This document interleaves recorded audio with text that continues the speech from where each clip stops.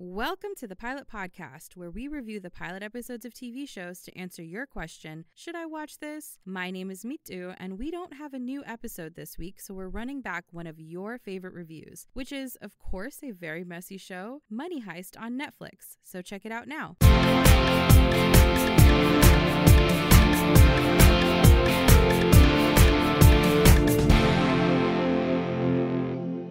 Welcome to the Pilot Podcast, where we watch the pilot episodes of TV shows and answer your question, should I watch this? My name is Mitu. And my name is BJ. And this week, we're doing a deep dive into a single episode of a TV show, the pilot of Netflix's Money Heist. So stay tuned to find out when Mitu last visited the National Mint. Stay tuned to the end to find out if that's a juicy story. Also, thank you to our listeners who recommended this show. We are making our way through the list, and this one was recommended by many of you. So let's dive right in. Money Heist is actually a Spanish heist crime drama called La Casa de Papel in Spanish, and it's all about long-prepared heists. In this first series, it's actually a 2-season show with 4 parts, but we're just going to break down the pilot episode. We're following a team led by the professor, played by Alvaro Morte, as he pulls together a team of criminals so that they can rob the Royal Mint of Spain.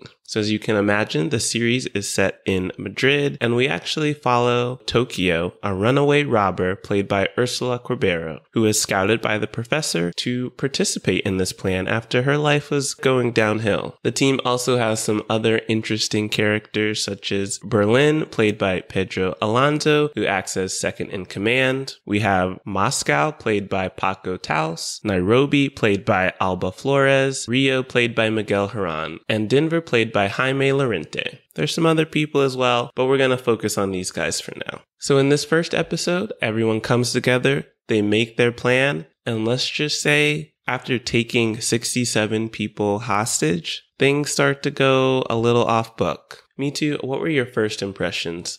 Off book is exactly right. They started to diverge from the professor's very carefully cultivated plan early on, which made it such an exciting and also anxiety-inducing show. Money Heist is not for the faint of heart. I felt like I was on the edge of my seat the entire time, and I didn't know if I was rooting for the hostages or the people who took them hostage in order to rob the mint. I just wanted everyone to execute what they wanted to get done. That's very impartial of you. You want anyone to succeed. Even the robbers, there's a part where Denver and Moscow make it into a vault of money, and they stop to celebrate and get distracted. And I felt so tense, like, just grab the money and go, just grab the money and go. And then I was like, what am I rooting for exactly?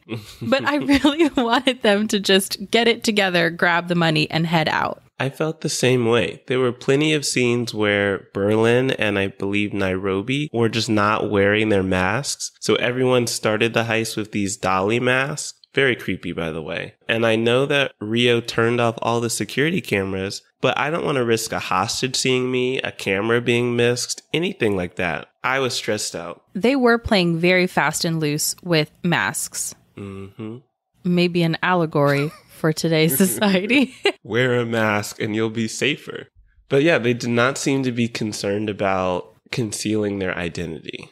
So let's talk about the people on the other side of the heist. As you explained, Beej, this crew is trying to rob the mint, and they take some hostages, and we meet them and get to know their characters a little bit, which puts you on the other side of just wanting the robbers out of there so the hostages can be safe. We meet Monica, who is played by Esther Acebo, and she is the secretary of Arturo Roman, played by Enrique Arce, and she is potentially pregnant with his child. Juicy, juicy. He has a wife and 3 kids at home. And then we also meet Allison Parker, played by Maria Pedraza, and she is the hostage that they care most about, holding her for leverage, and she is the child of the British ambassador to Spain, and you see her having a very bad, no good, horrible day.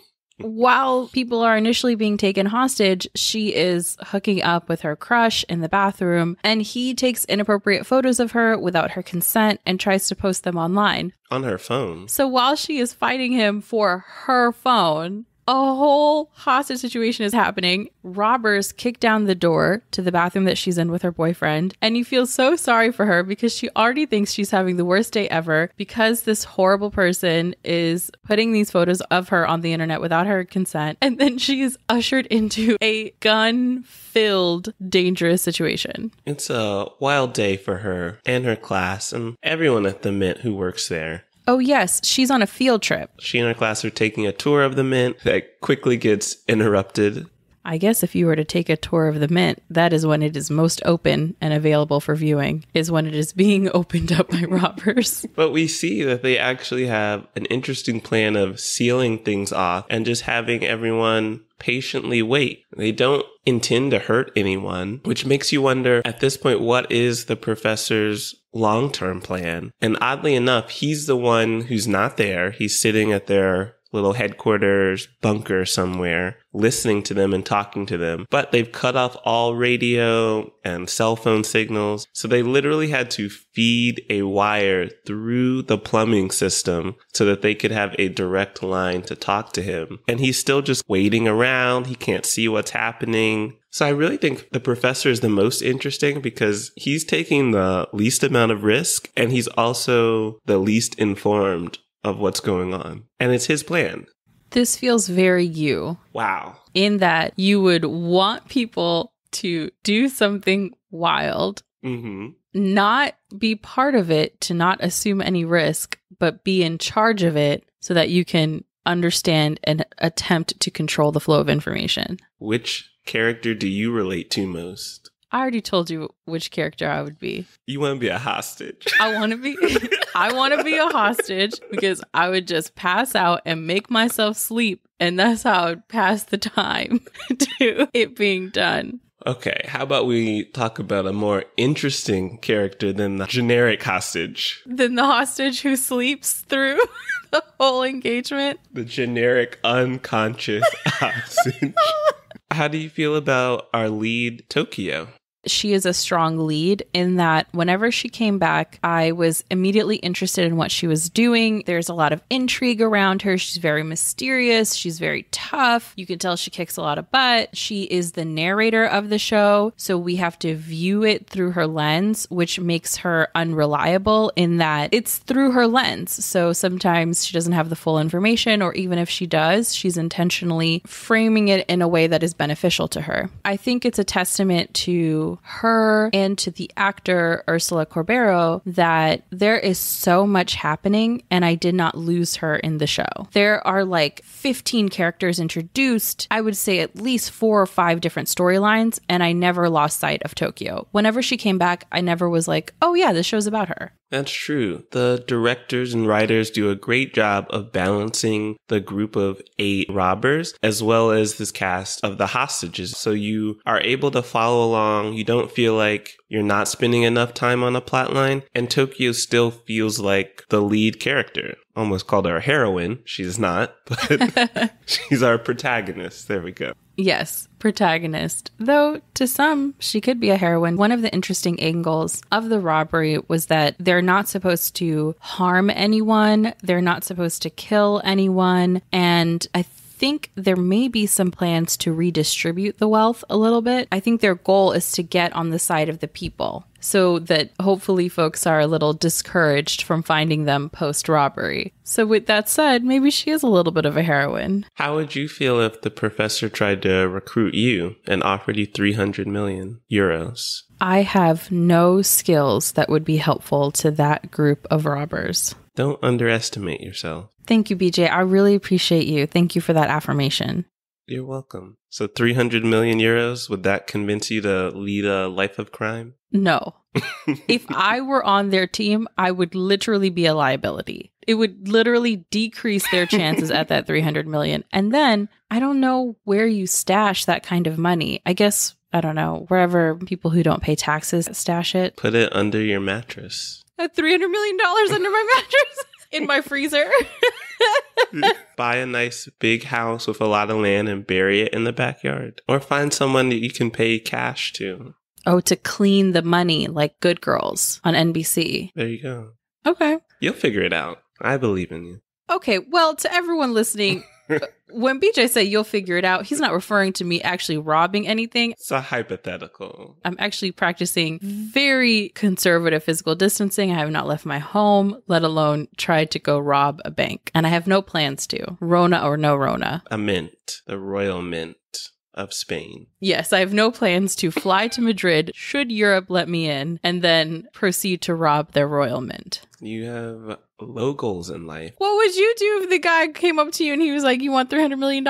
At least you have some transferable skills. You're very good with data, very good with analysis. You're a scientist. I'm sure that there's like an approach that you take to problem solving that would be valuable to that team. Thank you for acknowledging my transferable skills. I think they make me very useful in the workforce in general and help with my resume. But if I was walking down the street and a man in a car pulled up and was like, you could be a cook on a Chinese boat, I would keep walking. That's true. I would actually think it was very strange catcalling. And you would keep walking. Yeah. So maybe I have been offered 300 million euros. Yeah, and we don't even know because we put our headphones in, pretend to listen to a song and bop our heads down the street. Yeah. I feel like people on the metro used to talk to me and I'd just be like, sorry, I'm in my own world. I definitely avoided almost all conversation on the street, unless it were like specifically an older woman asking for directions. That's it. You missed out on so much money. Opportunity. So back to the show that we're reviewing. What predictions do you have for this ragtag group of robbers who are somewhat successfully taking over the mint, and these hostages who, in addition to navigating being a hostage, they have intra-hostage crisis? I don't want to go into any spoilers. There is a twist at the end when there's a bit of action. I think that we're going to now take a turn in direction where it might be less about the robbers taking charge and maybe we'll give the hostages an opportunity to have a counter attack or counter plan. We see that right now they're all being very submissive, obeying, keeping their masks on. All of their phones have been taken away from them. When BJ says keeping their masks on, it's that the hostages have all been blindfolded. Yes, eye masks. And so I think they're going to try and find a way to communicate with the outside world. We know that there's a phone at the reception desk that they were able to use to just get people to leave them alone. Maybe someone will have to go to the bathroom and then they'll sneak into the break room and get a cell phone. I think the hostages will be the next ones to make a major move, while the team of robbers committing the heist, they're just going to try and recover from stumbling for a moment. What do you think will happen? I think the next move will be on the part of the hostages, but I also see potentially a hostage gaining affection for one of the robbers. The robbers are all charming. They have all had some character development in the pilot episode of the show, which is surprising given how much stuff is going on. But you see that they're human in addition to doing this crime. And I could see the hostages, potentially some sort of Stockholm situation, developing an affection for them or beginning to develop an affection for them. And they might even turn a hostage. Do you think someone on the team might turn against them in like the opposite direction? I bet they planted a hostage. So we have another city nickname team member who the professor is working with outside of the main group. I also bet that a hostage will develop affection for them, especially the robber Berlin was very calming and sweet as you could be while training a gun on people, but very calming and kind. He said he wasn't a monster. He let them touch him. He is really humanizing himself to them. And what do you think the lamb, Allison Parker's role will be going forward? Or what do you think they have planned for her? I bet she's a leverage chip. If things go left and they get discovered and a bunch of people descend upon the mint, they can use her as a major leverage. So she's our backup getaway free card. Yes. Beej, what would you rate Netflix's Money Heist? I think I'll base it off of your rating. What would you rate it? I would watch again, seriously. Y'all, this show is juicy. If you like Elite, if you like the Ocean series or robber heist movie concepts, this is really fun, and you get to watch the plan come together and unravel and come together again, as is typical with heist stories. But then it has this like juicy soap opera edge to it with mistress babies and the bad boyfriends. It's fun. There's relationships among the robbers that might go well or sour. So there's a lot of juice coming too. Perfect. I was hoping you'd say this. This is literally one of the most watched series on Netflix. But you know, I'm taking a summer class. So I don't think I have time to watch it. So I'm just going to let you summarize. There are 4 parts. It's season 1, part 1 and 2, season 2, part 3 and 4. And I'm really looking forward to your written report on what happened. I know you're going to condense it really well for me. And it's like I would watch it again seriously, but it's through you. Here's the thing. Like you said, it's one of the most popular shows on Netflix. I assume that's why a ton of our listeners recommended it. Mm-hmm. You couldn't just find a couple articles?